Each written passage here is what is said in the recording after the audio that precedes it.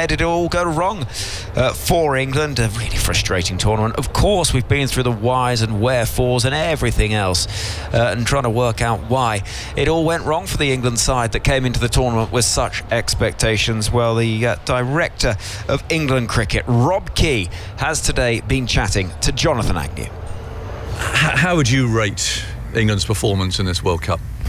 Well, you want to mark out of 10, it would be right down the bottom, to be honest. I think for the side that we are, for the players that we've got, the quality that we've got, we've underperformed massively for lots of different reasons, I think.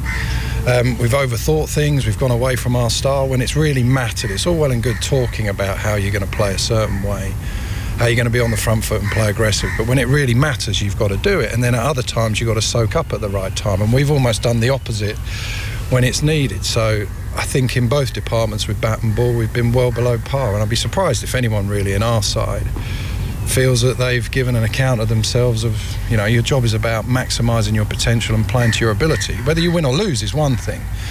You know, you can't always guarantee success, but what you got to try and do is make sure you're playing to the best of your ability, and we've been a long way off that. And so who's responsible? Well, lots of different people. Players, management, myself.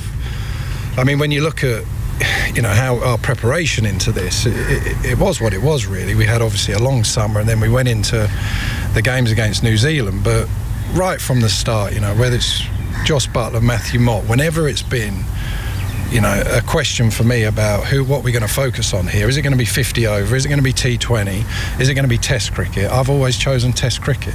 You know, right the way from the end of the World T20 last year, when it was a choice over Test cricket in Pakistan, who got the best players, I've always the one who said, sorry, Test cricket gets that focus at the moment. Then the same thing in South Africa.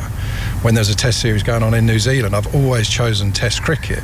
So really, I hold myself to at the top of that list. You know, it's not easy for coaches and captains when you haven't got the ability to plan and have your best team. That's not their fault. So I feel like it's harsh if I turn around and blame the captain and coach when I hold myself accountable for that. They could have played against Ireland, of course. There should have been a few more games to have got this team together. Yeah, it would have been 3 more games in conditions nothing like what we have now. And our decision then was that actually we felt that they were going to go into a long World Cup, as we know, and that those guys who had a lot of them, some of them, you know, had an Ashes series, then going into domestic short form cricket, then into the New Zealand series, we thought, do you know what, actually the best thing here is to rest them to get them ready for what's going to be an arduous World Cup. You could say that they should have played against Ireland. Would that have made any difference? I don't think so. I don't think the whole World Cup hinged on the fact they did or didn't play against Ireland. It was all done way before that. A couple of things surprised me. Interviews before the tournament with senior players, including the captain, starting with the difference between T20 cricket and 50 overs cricket, and how players would cope with that. And on every occasion I asked it was kind of battered away, almost as being irrelevant, like, oh, we'll cope, or... Now, that, I think, until perhaps the last couple of games, had been pretty much the way they played. Yeah, possibly. I mean, there's times, I think, when we weren't aggressive enough, really, especially in the power play. You know, there's times in which when you watch an England team play, no matter who's bowling at you, they're going to come at you and we're going to set the tone, which is actually what we did in the very last game. In the very last game, on a tough pitch, we actually went out there, and when the option we took was to be aggressive. And as I said at the start, there's times when actually we needed to actually soak up pressure, and we went the other way. So I don't think it was just a case of we went one way and that was it. We actually didn't adapt to conditions at all. We're in a place where I think, you know, sometimes 230 is enough and other times 350 is not enough. And you've got to think on your feet quick enough, and you've got to be able to adapt, and we didn't do that. And I myself, you know, we started overthinking what we should have been doing. I think if we'd have gone back now, you look at the way that the last couple of games we played, if we won the toss, we had a bat.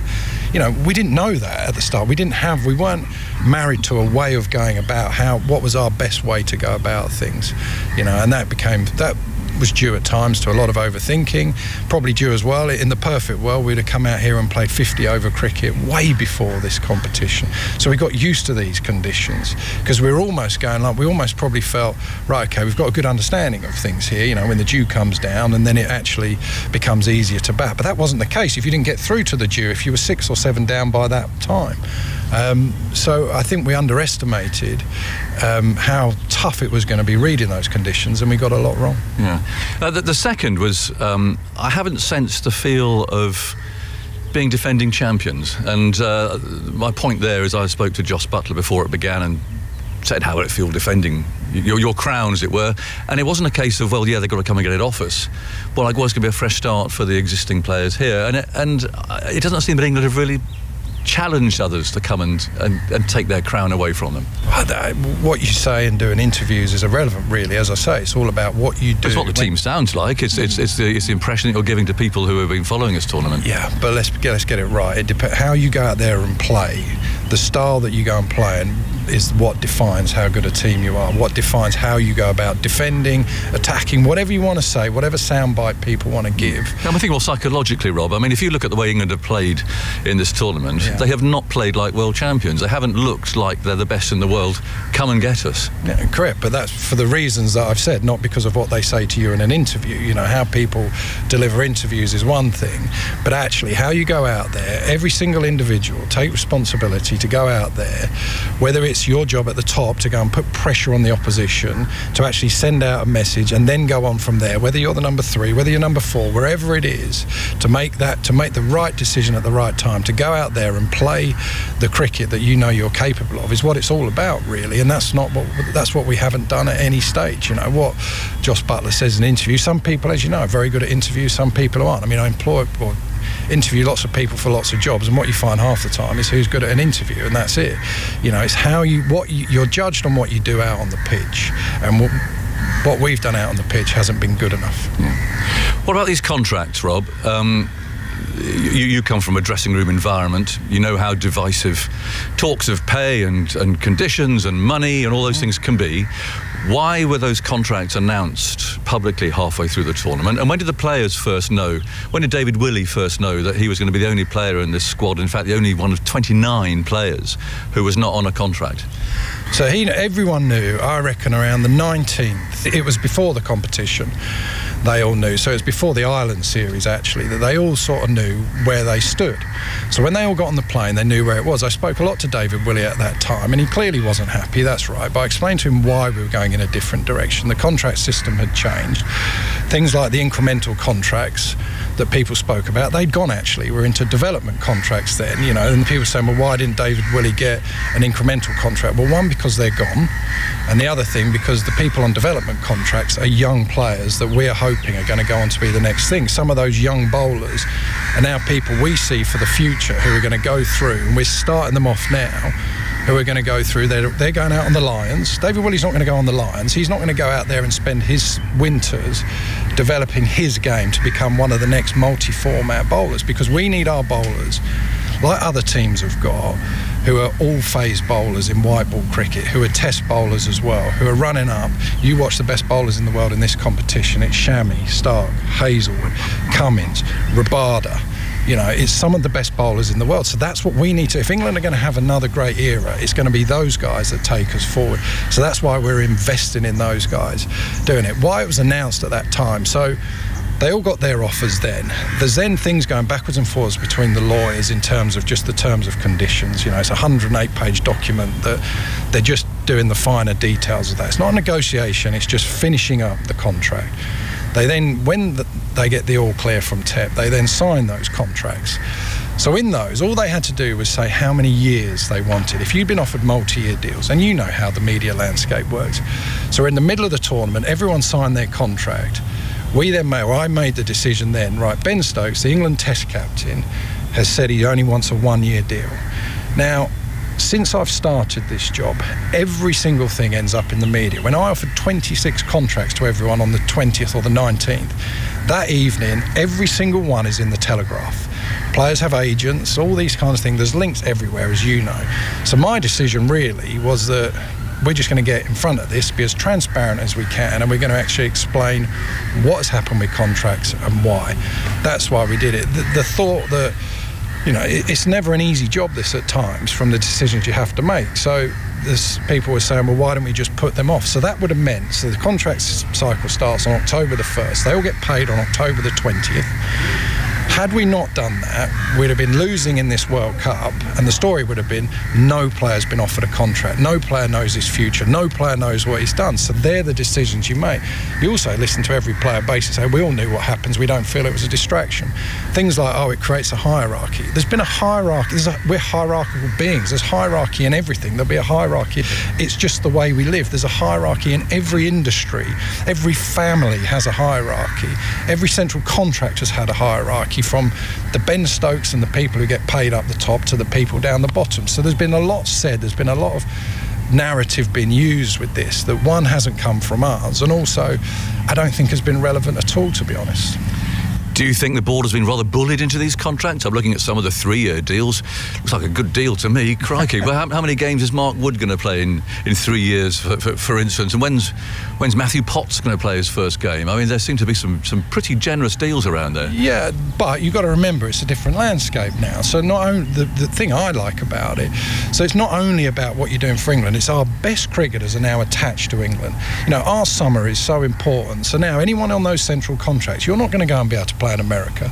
You're not going to be able to go and play in the CPL. You're not going to be able to go and enhance other competitions in our summer around the world. You are committing to English cricket. So it's not just about, the days have changed where it's just like, right, well, he's not playing for England. It's not about that anymore. It's about, actually, Matt Potts is going to be doing stuff out in the UAE. So at some stage he will come good, and we're hoping that he's going to become one of the guys, because we're going to need a battery of fast bowlers that he's going to take us forward. And that's the thing with these contracts, and they're on completely different values as well. Not everyone is getting the same amount of money right at the top. Some of them are right down the bottom of that. People like Rayan Ahmed, who are very much at the start of their journey, we now control what you're going to do. It's like, no, you're not going to go off and play in every franchise whenever you want, do whatever you want. You're going to go to the UAE, to the Lions, because we want you potentially for a test tour in India, so we're going to start preparing you for that. You know, and that's not what the David Willies and people of this world are going to want to do. So that's why these guys are getting contracts. And again, they're all at very different levels. So I think it's one of the best things. I think we now have 29, because there's 3 development contracts, you know, of our best players committed. We've actually turned around to the player and said, come on then, what do you want to do now then? And they've committed to English cricket. I think that's a great thing. That's a much better thing than other countries that are losing players. You know, I've watched Quinton de Kock out here. He's one of the best players. You know, I love watching Quinton de Kock bat, you know, hopefully not against us, doing really well. He's not playing Test cricket anymore in South Africa. I think that is such a shame. And we in England are not at that point yet, and long may that continue. And what's it cost the game, these contracts? Well, finances. There's been more money added to the pot, but you know, it's an extra 3 and a bit million, something like that, I'd say. But I wouldn't say that that's, you know, in the big scheme of things, you know, compared to what England men's cricket delivers, I don't think that's a huge amount of the pie, really. And you've got to remember that everything that these players do enhances our game. So things like recreational cricket, things like the money coming into our game comes from what these players are doing. Obviously, they've not done it particularly well out here in the World Cup. But it's so important that we have our best players playing in our competitions for England, that we're able to put out, as best we can, the best team possible. What stopped us in the past has been the schedule. But now with these contracts, hopefully we're going to have the best of our players, and we've got the flexibility, because not everyone's on a multi-year deal, you know, so these guys will be able to, as some of the older guys drop off, we've got the best young players coming in, and we might add a bit to that. So I think it's a great thing going forward. And I don't regret that in any way. I also, you know, as I say, the things like the announcements, it was the lesser of two evils at times, you know, and it would all been sorted if we played a bit better, you know, then people wouldn't be complaining as much. David Willey said that in a conversation with you, you challenged him to prove you wrong.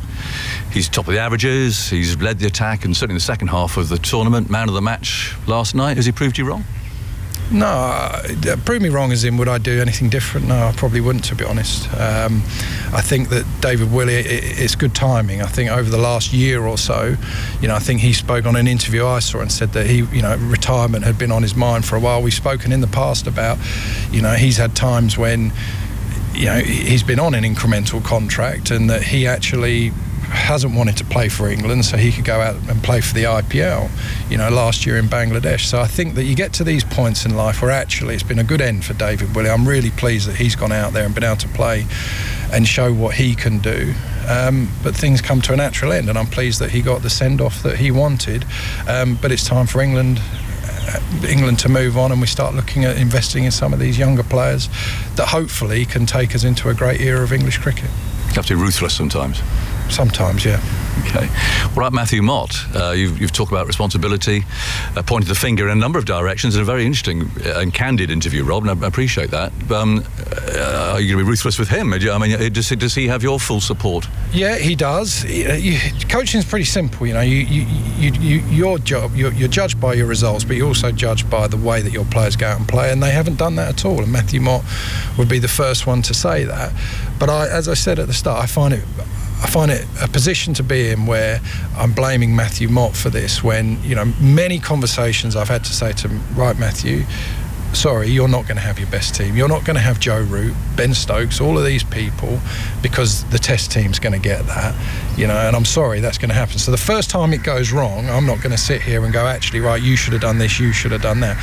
We'll have some pretty honest conversations, as you do in these things, and say, right, what are you going to do to improve this? But as far as I'm concerned, you know, he gets my full backing and an opportunity to try and turn it round. Yeah. And he will have a chance fairly soon, I guess, in the West Indies. You've put some new names in there. You've rested some familiar ones. I guess that's with a nod to the Test series coming up here in mind in most cases. Yeah, in some people, that's the other thing, you know. And what I don't want to do is ever make excuses about schedules and stuff like that. Certainly, I'm not going to go and talk about domestic cricket, and that's nothing to do with it. People like Joe Root, you know, Joe Root has done what the Pakistan Test Series last year, the ILT20, New Zealand Test Series, straight into the IPL, straight into the Ashes, then the 100, then he's gone into the New Zealand ODI series, then he's gone into this, then he's going to have that India Test series. So you're right, people like Joe Root, I'm not of the opinion that Joe Root at 33, we should stick a fork in him and say that, Joe, you're done in this format. You know, it's for him to get back to his very best at this, and then he'll be available for selection as far as I'm concerned. Same with people like Johnny Bairstow, Mark Wood, who you're trying to get them ready. You know, Johnny obviously hasn't played as much as Joe, but just before the Ashes we weren't sure if he was going to be able to play, walk or do anything, and then he's not stopped. And it's not just the amount, it's the intensity that it has, and I'd say that's probably had a hindrance on his own form out here. So Johnny, I've been pretty honest with Johnny and said, right, you need to spend this time getting yourself ready, getting yourself fit, getting your body into a position where you can go through what might be a grueling tour of India, because for lots of different reasons you've not had that opportunity. You know, we've picked you and you've been flat out since then. So other reasons for other guys, people like David Malan in T20 cricket, you know, we believe he's not had the best form in T20 cricket, whether that's domestic cricket in the 100 or the last year. So we're pretty honest with him. I said, well, you know, you've got to get back to what made you he was ranked #1 in the world 2 or 3 years ago, whenever it was. So if you want to get in that World Cup squad, there'll be plenty of franchise cricket and all this stuff for these guys to play, to show us what they can do.